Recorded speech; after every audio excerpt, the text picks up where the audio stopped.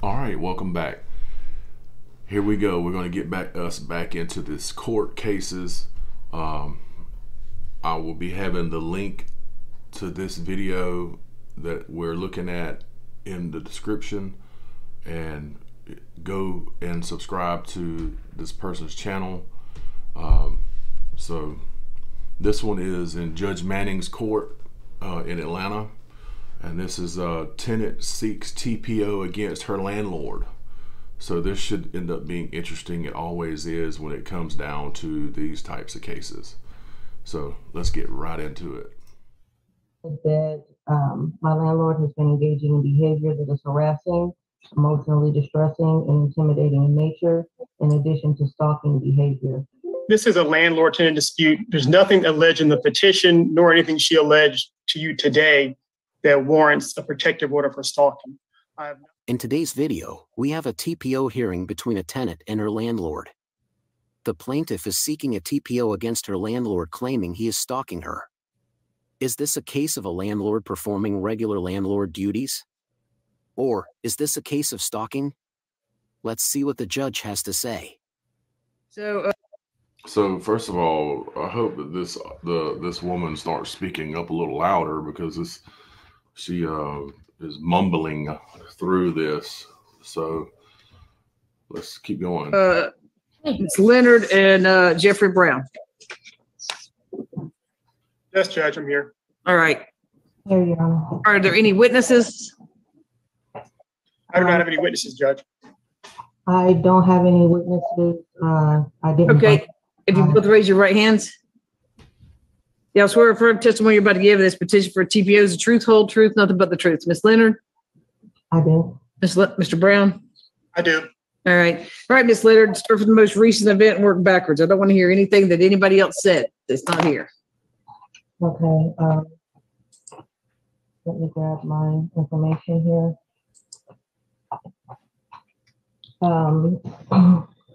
The problem that I've been having with Mr. Brown is he's engaging in harassing and emotionally distressing and Just like Judge Manning is having the same problem I'm having, hearing this woman. Look at her trying to creep her ear toward the sound. intimidating. Yeah, like look up or speak up, because I can't. Can you hear me better now? Yes, thank you. So I wrote out a statement to help me out here. The problem is that my landlord has been engaging in behavior that is harassing, emotionally distressing, and intimidating in nature, in addition to stalking behavior. A couple of weeks ago, was sitting in the parking lot to the apartment complex, and he was just watching me. And then he moved his vehicle over to the side, closer to where my entrance is. And again, he was just sitting there. It didn't appear that he had any reason to be there on the property. He was just sitting there watching me. That was not the first time that Mr. Brown has engaged in that type of behavior. Also, at one point, it was about 6:30 on a Saturday. I had no advanced communication from Mr. Brown. I was cleaning in the house, and I had to have the windows open because my air conditioning was not working and he refused to fix it. And I heard him screaming my name outside. So I walked away from the window. I mean, this is my bedroom window, and this man is standing outside screaming for me with no good reason. Didn't knock on the door, didn't call, didn't text, just standing outside of my window again, watching me. So at this point, this woman is claiming that her landlord is creeping her. I'm curious to hear what he has to say. So I walked away from the window. I had a guest that was staying with me. The guest, he spoke with my guest through the window, and he said that he was there to look at the stove. With regard to the stove, Your Honor, it had been leaking gas over a month before that. I had to have Atlanta Gas Light come out. I don't want to hear about landlord-tenant stuff, about repairs and stuff like that. This isn't landlord-tenant.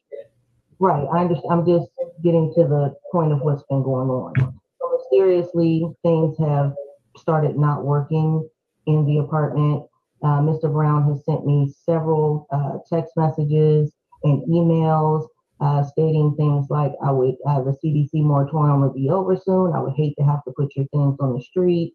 I filed this against you. He told me that he filed a motion against me. I called the court. It had not been filed. All of this behavior is just extremely intimidating. It's to the point now where if Mr. Brown makes an appointment to come here to do any repairs, I always have someone on Zoom with me, or I have someone here in the apartment with me. I do not feel comfortable around him. I do not have off the record conversations with him. His behavior has been escalating. He'll make appointments to come here for repairs, and he shows up with no tools and nothing to make repairs. It's like he's making these appointments to come in and surveil what's going on in my apartment. It's extremely uncomfortable. I realize that there is, a monetary issue here. Okay, I totally, absolutely recognize that. But that does not give Mr. Brown the right to engage in this stalking, intimidating, and harassing behavior. If he weren't my landlord and he was someone else on the street, this would not be acceptable. I've had to call the police twice. And when I do contact the police, basically I feel like I'm being brushed off. And again, because... Well, you're being brushed off, ma'am, because he is the landlord and he is at his property, checking on his property. That's why you're getting brushed off. Plain and simple. His behavior seems to be, becoming increasingly aggressive. I seriously fear for my safety, and I don't want to be around him. I don't want to be alone with him.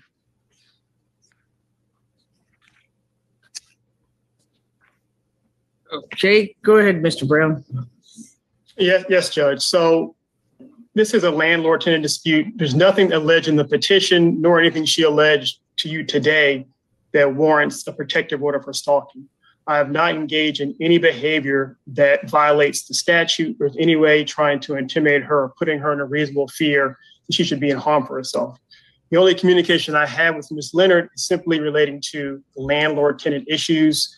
I can go down a whole laundry list of code enforcement complaints she's filed against me. My only contact with her is relating to trying to address issues. I'm surprised that the temporary protective order was even granted because there's nothing in there that even alleges any threatening communications that would warrant a TPO. So I would just ask the court to deny her petition for a temporary protective order or permanent protective order because I've not done anything to harass or harm her or put her in any kind of reasonable fear. She should have safety for herself. I'm merely engaging in landlord-tenant responsibilities, Judge. Your Honor, I would like to counteract that statement. He sounded to me like he was he came really good with his response, and he's right. Everything I've heard so far is that he comes to the property that is his, and he checks on the stuff that needs to be worked on. And sounds to me like when he was, she said he was outside her window is because she did not come to the door. So he tried to get in contact with her. So sounds pretty legit to me. When I filed this petition, I included the emails, the text messages. I have video of him sitting there surveilling me.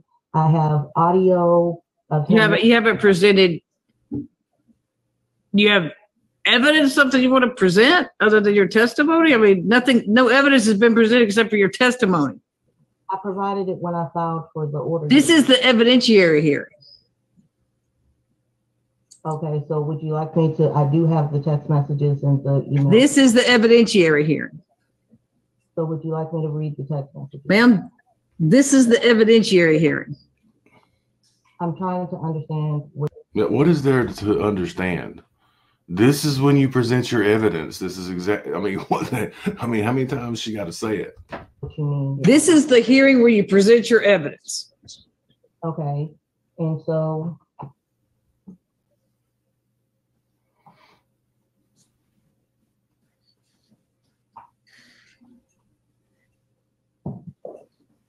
And Judge, I'll just add one more thing. She said that I was looking at her.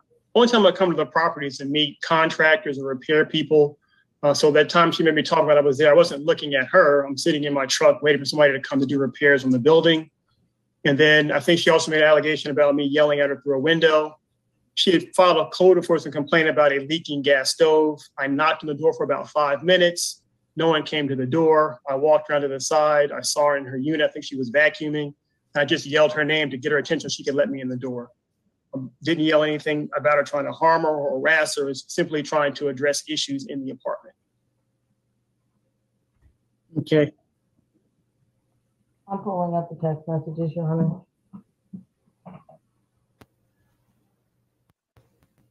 Okay, just one moment here.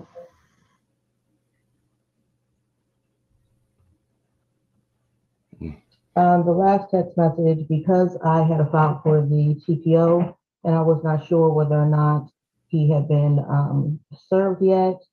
Again, good afternoon. Denying entry into the unit after receiving advance notice is a violation of the lease agreement. I am on the property and need to access the unit to repair a hole in the bathroom vanity. Please let me know if you object to me accessing the unit. Your Honor, that was the third time that he had said that he would access the unit. I was not at home, and due to his behavior, I didn't feel comfortable with him being here. Let me get this right.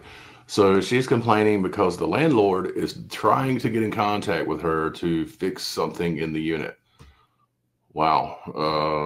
This woman is starting to sound a little nuts.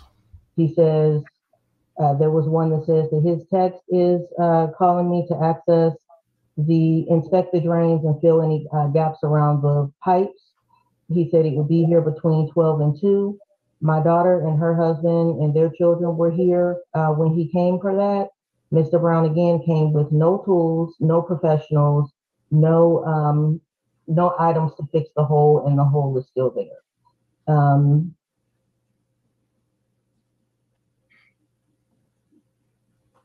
I'll go back here to the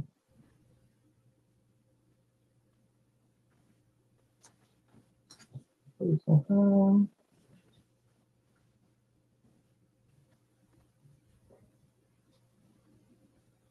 Okay, this is another one saying, good afternoon, per lease agreement. This message serves as notice that I will enter the apartment tomorrow between 5 and 8 to replace gas stove, inspect unit for water leaks, and check smoke detectors. Also, I will need access to windows to measure for screens. You do not need to be present as I have a key to the unit. Thanks for your cooperation. Again, my daughter was here when he came. Mr. Brown did replace the stove that had. Now, hold up. So now this lady is really showing her craziness. What stalker makes an appointment to stalk you? And she just admitted that he came to the house and did what he said he was doing. He replaced the stove. Which from my understanding was a part of what you were talking about, the leaky gas problem. Had not been working for over 6 weeks. He told me I had to replace it. And at that time, he did not measure for windows. He did not check for leaks. There's a leak under the bathroom sink that he has not repaired. And again, this is not the first time that he said that he was coming in to do these things, but he did not. The other one, this was on the 24th of July, which was a Saturday, and it was after 6:30 p.m. I just stopped by to check the stove. I observed you through an open window. You ignored me. I also spoke with individual residing in the apartment, so making the assumption that someone was residing here, and informed him that I need to check the stove. I waited outside and no one came to the door after approximately 10 minutes. I do not feel safe entering apartment or sending one to enter apartment until you have vacated the premises. Please let me know your move out date. Most of his messages end with those types of statements. On that day, Your Honor, he did not knock on my door. He did not call me. He did not text me. He has several ways to. What is she talking about? She literally just read a text message where he said he was coming. This is nuts. Be able to contact me Not to mention, those hours for him to be there were completely inappropriate. I sent my friend outside to speak with Mr. Brown because I didn't want to have contact with him, and offered him entry to the apartment so that he could check the stove. Now, you're coming to check a stove that you told me I had to have a certified technician to service. To the best of my knowledge, Mr. Brown is not a certified plumber or, gas technician. So again, these are all means of trying to intimidate and pressure me into situations that make me feel uncomfortable. Reasons to try to push me out of the apartment because I am under the CDC moratorium. And, it really needs to stop. For me, Your Honor, he knows that I suffer from mental disorders. It is having a... So how does he know you suffer from mental disorders? I'm so sick of everybody having a mental disorder. It's out of control. Anytime someone nowadays gets in some type of situation where they're having to be held accountable for something, they're unable to be held accountable because of their mental disorder. At this point, everybody in America has a mental disorder. Profound impact on my depression, my anxiety, knowing that he has a key to my unit and he could come in at any time. I have a recording of the last time he was here. He asked me a question about the bathroom. I answered it, and he looked at me and told me to be respectful. I've never been disrespectful to Mr. Brown. I always address him as Mr. Brown in all of my emails and texts. I do not yell, I do not curse, and I have as little contact with him as humanly possible. In regard to him coming in for the stove. Good afternoon. I never heard back from you on whether you contacted the appliance repair technician to have the stove repaired at my expense. Also, have you contacted a licensed HVAC company about the AC repair? Let me know. Are you still living in the unit? Do you have an expected move out date yet? Thanks. Again, still under the CDC moratorium. He knows that I'm here. So it's just repetitive, Your Honor. He's using email and text to harass me in every way that he can. He sent me an email that said, I don't believe the CDC moratorium is going to be extended past June 30th. So I need to know your expected move out date. I would hate to have to put your things on the street. And this is constant.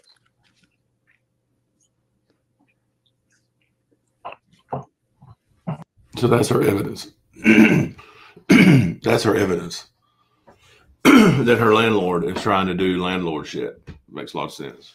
Mr. Brown.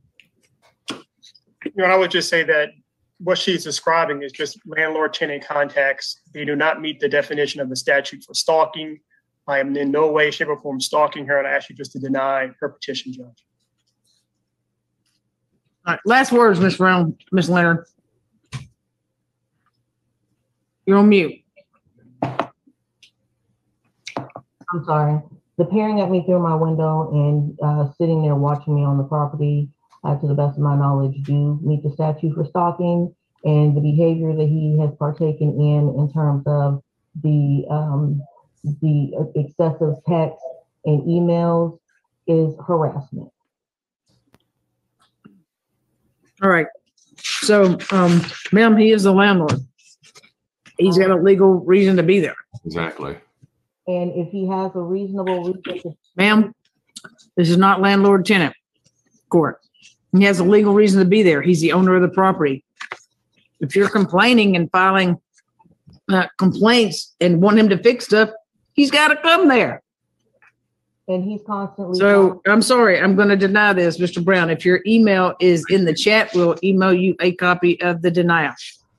Thank you. Like I said, with the holiday weekend, make sure you keep it on you for a week or two to make sure it comes off of GCIC. Ms. Leonard. So I don't know what you thought about that, but to me, from what I observed, is that this woman is nuts. That she's just trying her. It sounds to me like she has been asked to vacate the property, but yet, and she's trying to find a way to have to stay at the property and claim that this man is harassing her when it's pretty obvious that he's not. I mean, she had no evidence proving that this man is trying to stalk her or anything. She had some text messages that literally said he's trying to set up appointments to come and fix her house. It makes no sense. This is one of the problems with our society today, is that nobody wants to be, you know, accountable for anything, and just trying to destroy people's lives so that they can be stupid and manipulate people so that they don't have to be accountable for the things that they should be accountable for. So I thought this woman was extremely crazy. The landlord sounded to me like he was, you know, right on point with everything he said. And I do like the way that he didn't over talk or try to put out too much. Just put out exactly the truth, that, you know, was there doing landlord stuff, and there's nothing that shows that he was being harassing. So that's the end of the video, and I appreciate you watching. If you want to see more of these, let me know. Till next time, see ya.